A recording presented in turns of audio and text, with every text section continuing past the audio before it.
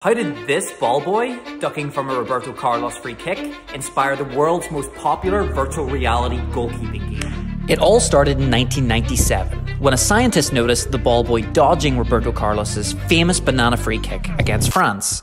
The scientist wondered, why did the ball boy duck when he was literally meters away from where the ball ended up in the goal? To study this, the scientists discovered virtual reality. But back then, the technology was incredibly clunky and expensive. But it allowed the scientists to recreate exactly what the goalkeeper saw and repeat it over and over.